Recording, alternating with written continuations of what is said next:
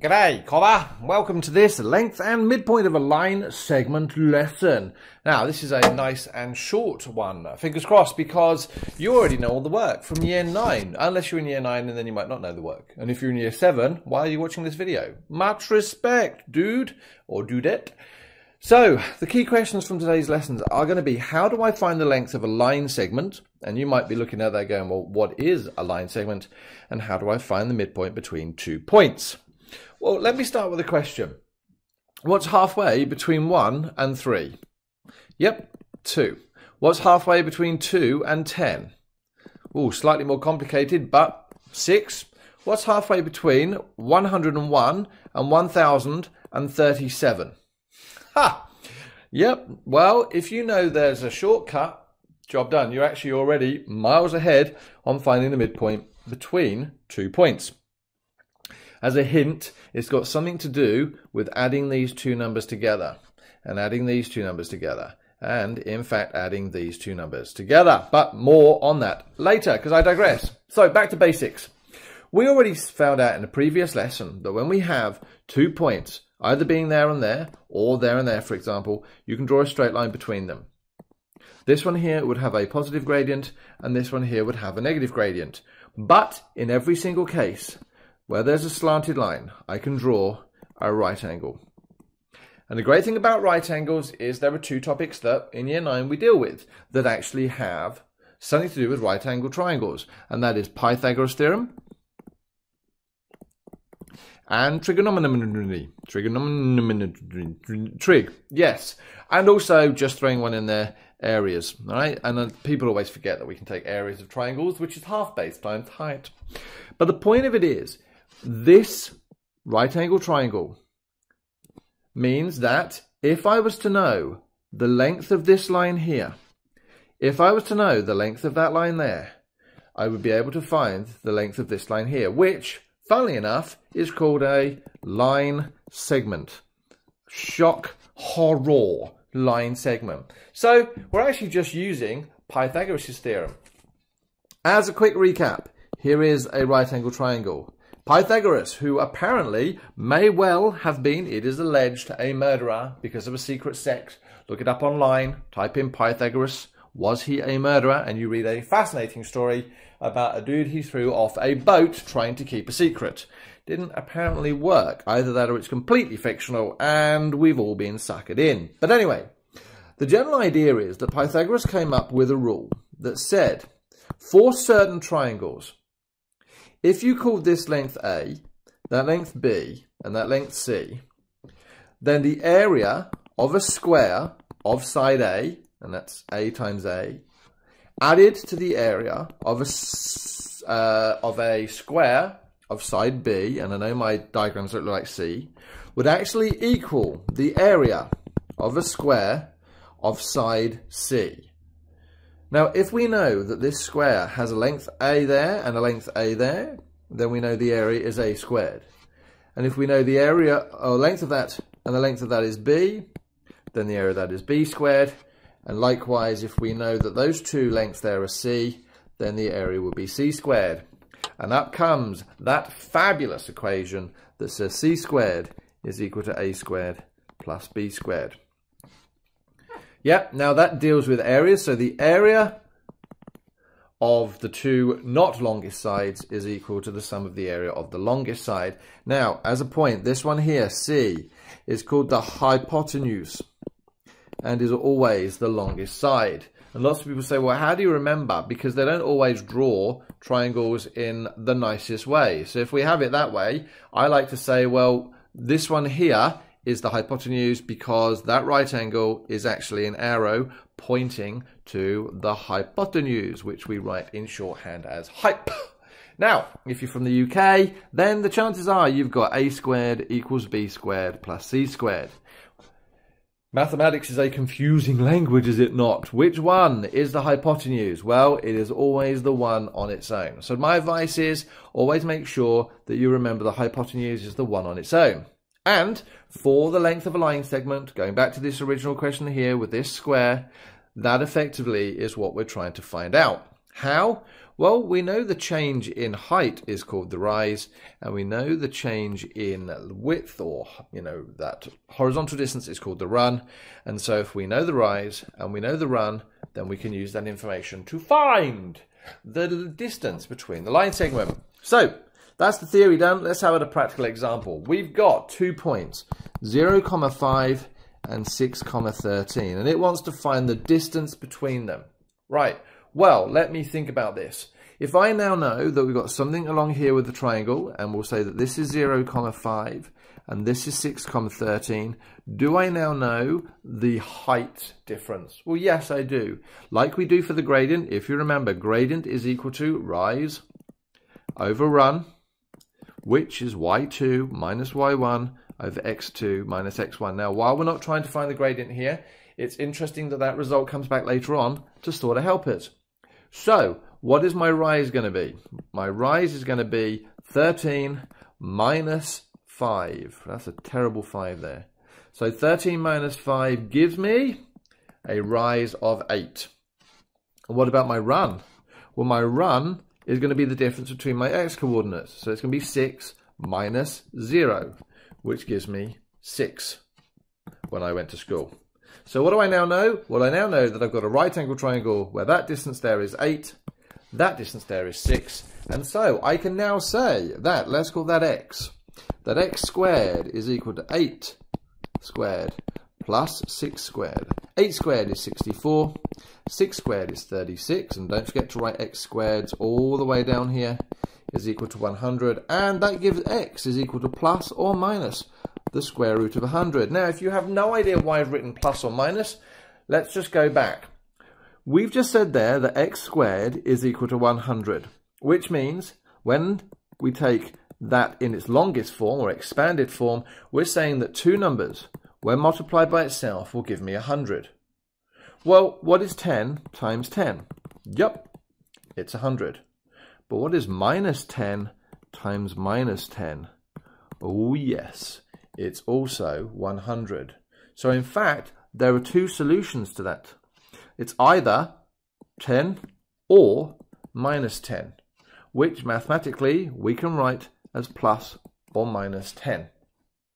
Now, bearing in mind we're trying to find the distance between 2 points. Silly, look what I've done. That should have been plus or minus, oh yeah, plus or minus square root of 100. So x is equal to plus or minus 10. There we go. That's actually the sensible thing to write. Now, when we're looking for distance, let's just think about that. Is there any such thing as a distance of minus 10 anything? What a distance of minus 10 meters be? I can't even visualize what a negative distance would be. So actually, in this situation, we can ignore the negative value and say that in x, in this situation, is going to be 10. So the distance between 0,5 and 613 is given by 10. Whoa, awesome! Now, then we get to this midpoint business, and I said to you earlier, there was a trick to doing this. Firstly, let's look at the diagram. Here is my diagram. Here is a right angle triangle. Here is 0,5 and here is 6,11. Now, if we call this point A, for example, and we call this point B, then there is A and there is B. The midpoint actually is going to be smack bang in the middle. That's why it's called the midpoint. And the great thing is, if I draw a line going across here and a line going across here, it actually turns out that the midpoint along that line is actually the middle value of the height. So it's actually halfway here, and it's the middle value across the whole way there. Whoa, mind blown. So that means if I'm starting from 5 and going to 11 on my y value, then I just need to find the value that's halfway between 5 and 11. And for my x value, I'm going between, 0 to 6. And if I can find halfway between there, then I've got my midpoint. So back to the beginning. How do we find the midpoint really easily? Well, actually, I can tell you that the midpoint between 0 and 6 is 3. You're going to say, yep. And the midpoint between 11 and 5 is actually 8. How did I do that? Well, yes, you can use your fingers. Yes, you can just see them. But there's a shortcut. To find the midpoint between any two numbers, you take those two numbers, you add them together, and you halve them. Same with the y values. Add the two values together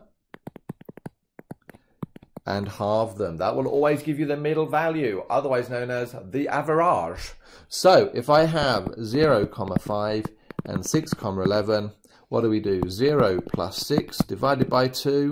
Oop, let's not get rid of that. We'll get rid of that bracket. And my y value is 5 plus 11 divided by 2. So that would be 3, 4. Job done. So the midpoint between 2 points, add these two together, halve it, add these two together, halve it. Now, as with most things, there are always formulas. And this is the formula to find the distance between 2 points. It looks gross, doesn't it? With all those x2 minus x1s. Actually, this is nothing more than Pythagoras' theorem written in a completely different way. And, as you've already seen here, here is the midpoint. Now, I much prefer if I've got two coordinates, 7, 12, for example, just to circle, add them, divide by 2. Circle, add them, divide by 2. All right, so over to you what you want to do. Now, remember, with maths, what we can do forwards, we can always do backwards. And again, I have borrowed this question from the Cambridge Essential series just to highlight a case, and no infringement of copyright was actually planned. So, find the values of a when the distance between 1, a and 3, 5 is root 8. Whoa, mind blown. What's this a business? Well, in this situation, they're actually giving you the answer and trying to work backwards to get to the question. Now, the first thing here is the distance. So I'm going to draw a little diagram and go, well, that's 1, a, and this is 3, 5. And it's telling me the distance between these points is root 8. So I actually know that distance, that line there is root 8. Well, if it's distance, we know it has something to do with Pythagoras' theorem. So if we call this A, we call that B, and we call that C, then what do we know? Well, can I find the height of A?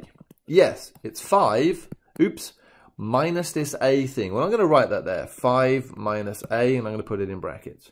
What about this horizontal distance? 3 take away 1. Well, 3 take away 1 is equal to 2. So now we've actually just got a bit of algebra. And we shouldn't be scared of algebra. Those of you who want to do VCE will find algebra coming out of your toenails, which would be a bizarre thing to have happen. So what do we now know? We know that this value squared plus this value squared is equal to that value squared. So 5 minus A, all squared, plus B, which was 2 squared, must be equal to the square root of 8, all squared. Now, the first thing I know is that the square root and the square cancel each other out. So the good news is, if I do the square root of 8 and then square it, I'm going to end back to 8. 2 squared is 4, plus 5 minus A squared. I'm going to take away 4 from both sides, which gives me 5 minus A squared is equal to 8 minus 4. So 5 minus A squared gives me 4. Now, how do I get rid of a squared? Well, I can square root both sides.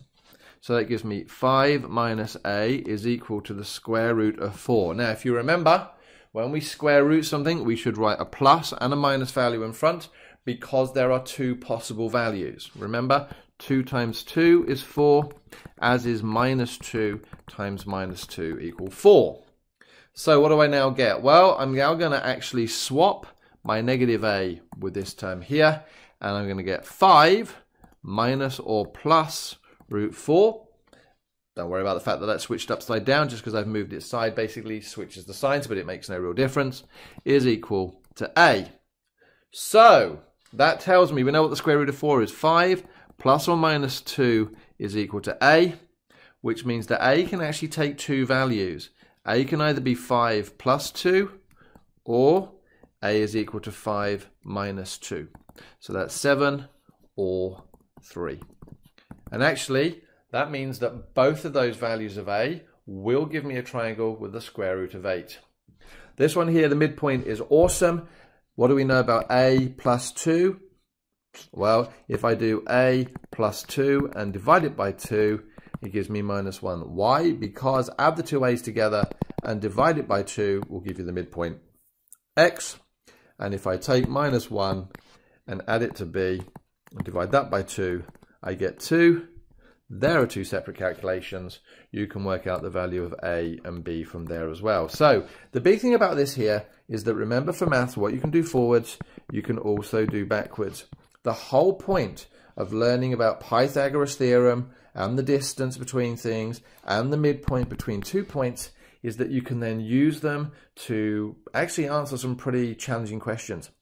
Don't ever worry about numbers and letters being in questions. It's just going to test your algebra. Okay, thanks very much for listening. See you next time.